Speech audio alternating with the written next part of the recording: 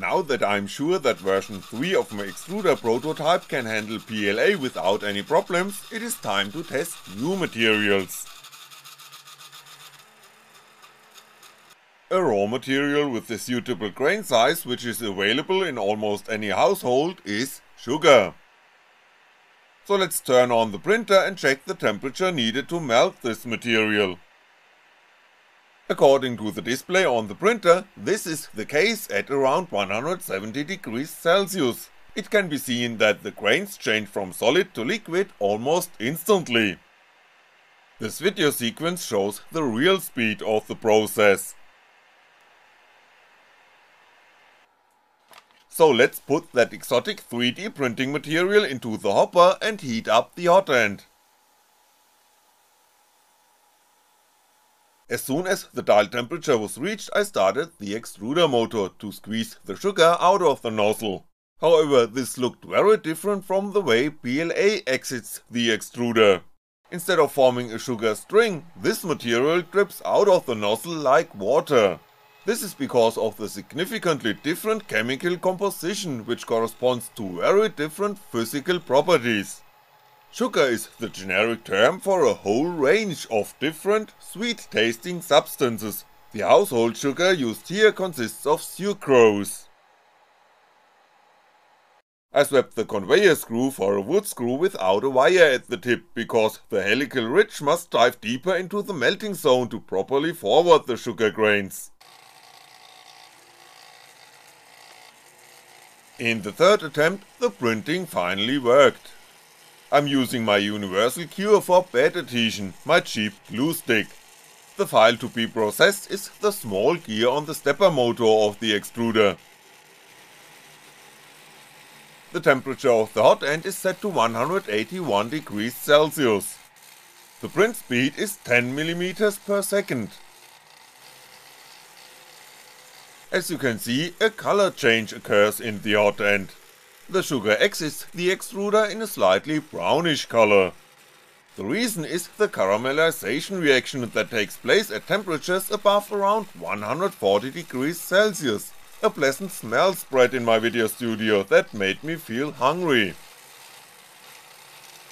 The top surface of the gear is not as smooth as when printing with ordinary plastics. The reason is the surface tension in combination with the significantly lower viscosity of the molten sugar. The tip of the nozzle is always surrounded by a drop of liquid sugar. With that, it is surprising that the only 3mm small teeth of the gear become clearly visible. The tiny gear is far from being perfect, but not too bad for a first try. At the top, the tendency of the liquefied sugar to form droplets can be clearly seen. On the other hand, however, you can also see the layering of the print. For the next attempt I use a sugar solution for better adhesion on the print bed. The brown color of the solution comes from the fact that I also dissolved a piece of the gear printed before. To make the water evaporate faster, I set the print bed to 80 degrees Celsius, which is the temperature I used during the following prints. First, an octagonal base plate with a diameter of 100mm is printed. The sugar now sticks much better to the print bed. Again I started with 10mm per second as print speed. During the first layer I increased the speed to 30mm per second, which still works well. When assembling the extruder I forgot to seal a gap on the inside with adhesive tape, so sugar grains keep falling out of the hopper. At 30mm per second, the handmade extruder prototype starts getting louder due to vibrations of the mechanics so that the sugar trickles down. The base plate is printed nice and smooth at the higher speed. Now you can see strands of printed sugar on the surface. Obviously the melted sugar has no longer enough time to form droplets before solidifying. The next step is to print 1.8mm thin walls on the 1.75mm thick base plate. With an extrusion width of 0.45mm, this corresponds to a total of 4 passes per layer. The sugar walls are clear enough to look through them. The walls grow higher, but at some point you can see that the top edge is getting rough. I guess that this is caused by the weak mechanics that tends to vibrate. You can clearly hear the clatter of the printer. Not much later it happens as it has to happen. While scratching with the nozzle over the rough edge, a piece of the thin wall breaks out. When the extruder passes over the missing piece in the wall, it can be seen that sugar is completely unsuitable for bridging gaps. When keeping the low viscosity and the high surface tension of sucrose in mind, the non-existent bridging capability is no surprise.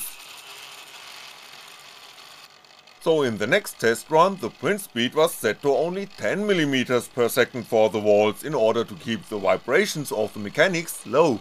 If the base plate is also printed at this low speed, it becomes just as bad as with the gear wheel. Here too, sugar droplets will form on the surface. With the reduced print speed it can be seen that the caramelization leads to darker color. The walls are amber and no longer quite as transparent. Again a drop of sugar forms around the tip of the nozzle. The individual strands cannot be seen on the upper edge. The individual layers in the walls on the other hand can be clearly identified. There are 50 shades of brown in the different layers. The handmade extruder has so-called dead spots, which are corners in the extruder where the sugar stays in place a little longer until it is flushed out of the nozzle. Longer caramelization leads to darker color of the sugar. All in all, I am satisfied with the result. The walls are quite smooth and no cracks can be seen anywhere within the layers. The extruder seems to convey the sugar fairly consistently. It's nice that the transparent sugar walls also allow a view on the inner structure. With a print speed of 10mm per second it seems like the printer has no problem with the brittle material, so let's try 20mm per second.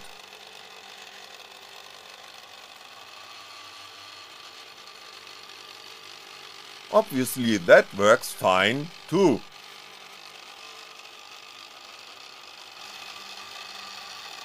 But only for a few layers. The printer has not yet started to print rough edges, but shortly after increasing the print speed, a piece of the wall broke out. This happened when the print head was on the opposite side. Obviously, due to the increased printing speed, higher tensions built up in the walls while the sugar was shrinking when cooling down, which finally led to a crack. Even in slightly caramelized form, household sugar is still damn brittle.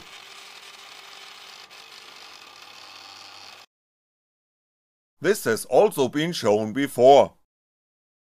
When the print bed cooled down after the previous print, cracks appeared in the base plate. Even a successful print would have led to self-destruction after the bed heating had been switched off. An attempt to print the base plate with the heated bed turned off also failed. With that, cracks formed in the material during printing. Pure sucrose is therefore only suitable for special use cases in 3D printing, but there are gigabytes of sugar recipes available that could be worth testing. A 3D printer with a heated belt chamber will result in better prints. As with all materials in 3D printing, you must keep the properties of sugar in mind in order to be able to achieve good results. The cone printed here has an angle of 45 degrees and a wall thickness of again 1.8mm. The diameter at the base is 100mm and the print speed is set to 10mm per second. As usually, there are high resolution photos of the prints made in this video available on my website, have a click.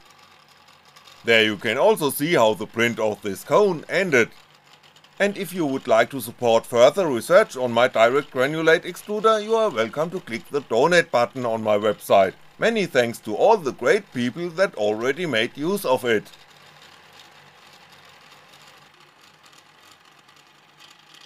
Thanks for watching and I'll be back.